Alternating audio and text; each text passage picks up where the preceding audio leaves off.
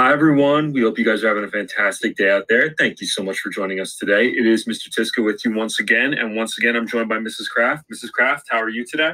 Super excited. We got some good stories to tell ya. Oh, we do. We do. We also have Miss Hoff with us. Miss Hoff, how are you? I am excellent.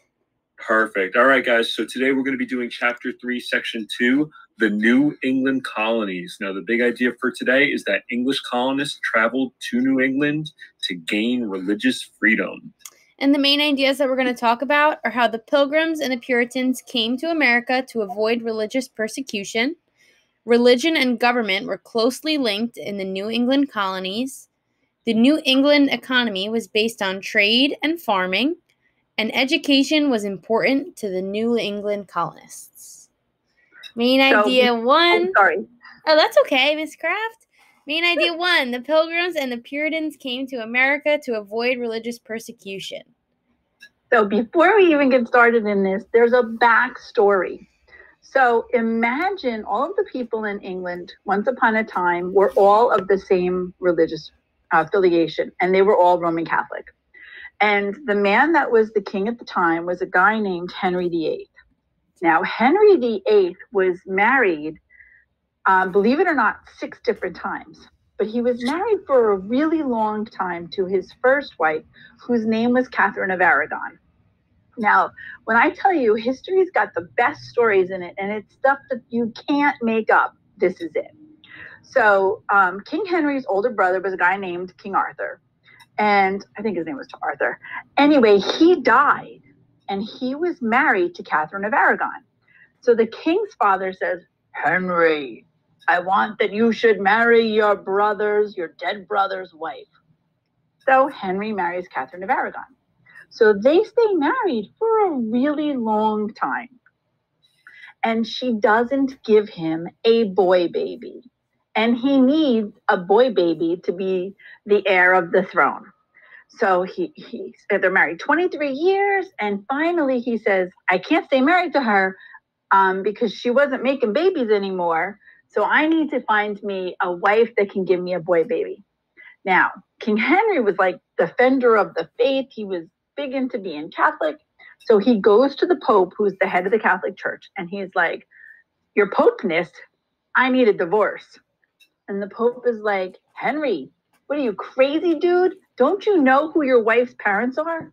Psst. The wife's parents are actually King Ferdinand and Queen Isabella. It sounds like you remember this from Christopher Columbus, I hope. Anyway, so he's like, they're like tearing up the whole new world. They're spreading my religion. They're all that in a bag of chips. I can't let you break their little baby girl's heart. So he says to him, no divorce. So King Henry's like, what do you mean no divorce? I'm the King of England. I want a divorce and you can't stop me. So you know what? We're not even going to be Catholic anymore. I'm the King of England. That's right. And I'm gonna start my own church, and I'm gonna name it the Church of England because I'm the King of England. P.S. Fast forward, that Church of England becomes the Episcopal Church. Now, King Henry, back to his crazy story. So he gets divorced from Catherine of Aragon. And then he marries a woman named Anne Boleyn, who Anne Boleyn, he says he got tired of her. He's like, yeah, she's not doing it for me. So he ends up saying that she committed treason. So you know what he does? Mr. Tiska, you know what he does? What does he do? He has her beheaded. He has her beheaded? Has her head chopped off. Oh. I know. Now, the third wife he marries happened to have been, I think, his second wife's lady in waiting, which I don't really understand that concept, but it's, I guess, people that are like helping your queen. Anyway, long story short, her name is Jane Seymour. So Jane Seymour has a baby boy. What? He's so excited. But guess what? She dies within days of having birth. So it's like a couple of weeks later, and that wife is dead. So now he stays single for a little while, and everybody says to him, you know what, your next wife should be really more of a political alliance. So he marries this woman, Anne of Cleves, from Germany. she comes to America. She comes to England, and she meets with him, and he's like, "Ooh, she is not really very pretty." So he says, "I don't want to be married to her." And they're like, "Dude, you have to be married to her because like this is a German and English alliance. You have to do this." So long story short, he marries her, but doesn't really marry her. So she stays in the castle, and they call her Aunt Anne. So anyway, and then she kind of lives like she's his sister, not his wife. Then marries another woman named Catherine Howard. And he really liked her, but she was in love with somebody else. And then she ends up still having a relationship with the man that she was in love with. King Henry finds out, and you know what happens if you cross the king, don't you? Mr. Beheaded. Beheaded. That's right. Yeah, she gets her head chopped off. Now, the last one is Catherine Parr. Now, Catherine Parr, ironically, had already had 2 husbands die while she was married to them. She marries Henry, and guess what? Henry dies. So when you get to 9th grade, if you're lucky enough to have Miss Fallon in 9th grade, not our Miss Fallon from the middle school, but there's another Miss Fallon that teaches at the high school. And she teaches this really fun song. Divorced, beheaded, and died. Divorced, beheaded, survived. And it goes on like that. It's super fun. I remember that song. Did you have Miss Fallon? I did not have Miss Fallon, but I sung that song in my time in Sayreville High School as well. Yep, it's crazy. So now all of the people that once upon a time were Catholic have now been forced to become Protestant. And that's what opens up the door to these pilgrims that once upon a time were living happy lives in England, but then they left England because they were being punished. The word persecuted means punished. So they were being punished for not believing in the king's religion. So a lot of them went to, where'd they go, Mr. Tiska, the Netherlands? They went to the Netherlands, that's right.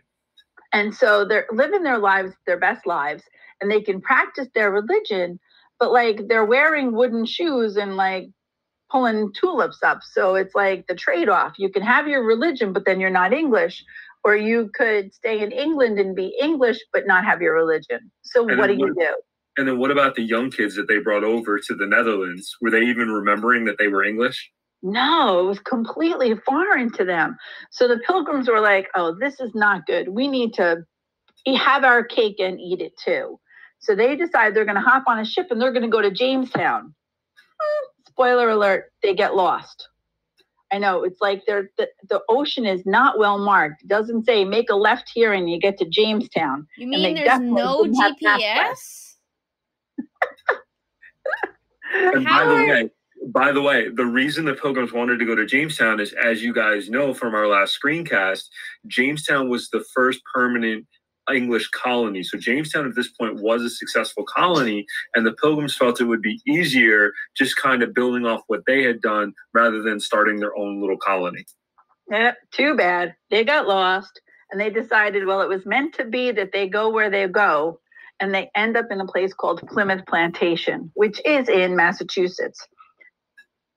Now, yesterday we talked about all these different colonies, but just so you know, chronologically, which means in time order, the first one is 1607, it's Jamestown, and then in 1621, it's the Pilgrims in Massachusetts. The rest of the southern colonies don't get filled out until after that. But we tried to keep it in region for you to make it more sense. And also in 1630, there's going to be another group that leaves England as part of what's called the Great Migration. See, England wasn't the best place to live because not only did you have all of this religious persecution, you had all these people being punished for what they believed in, but you also had very high taxes. So another group called the Puritans wanted to leave England. Now, actually, before they wanted to leave England, their goal was to reform or change the Church of England, which was also known as the Anglican Church. That didn't really work out so well for them in England. They were punished and persecuted and made fun of. So they decide to just leave.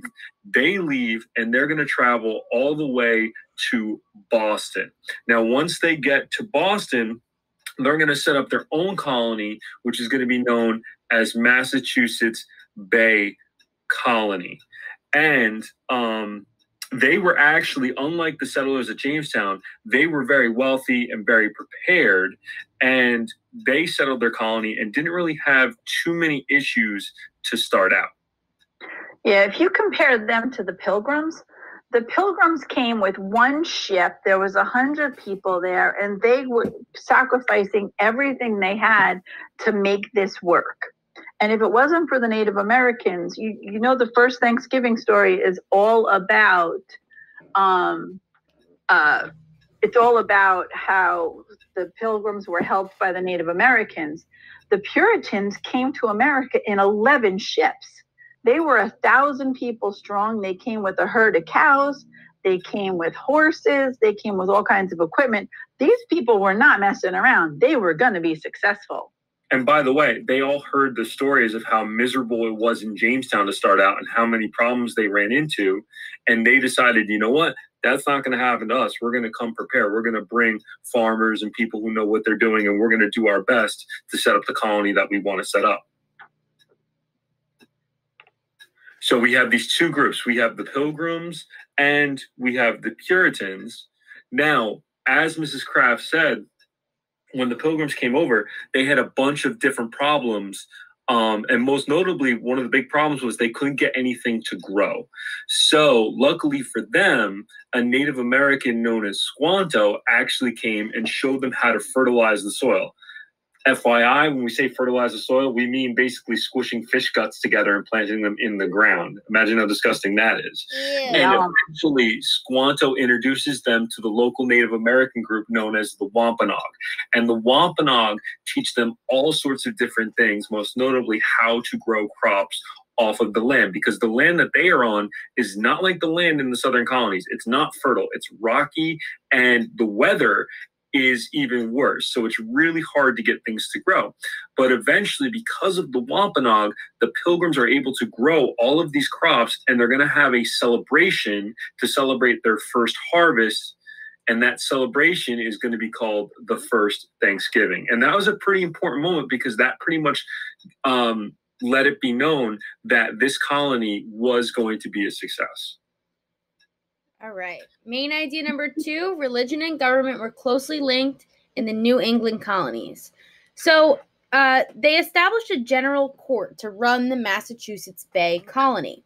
So the colonists had established this general court that basically turned into a type of self-government. Each colony sent a representative, and John Winthrop was chosen as the first governor. Only male church members could vote. So sorry, ladies. And they did not allow freedom of religion. All right. All right. That's all we are going to do today for this episode. So we'll pick this up in our next screencast. Mrs. Kraft, do you have anything else you want to add? No, I can't wait to tell you about the rest of the colonists that settle in New England. I heard there's something about witches that you're going to talk about, Mrs. Kraft. Ooh, witches? I want to talk about witches. So we will talk to you guys soon. Thank you for joining us. Have a great day. Bye-bye.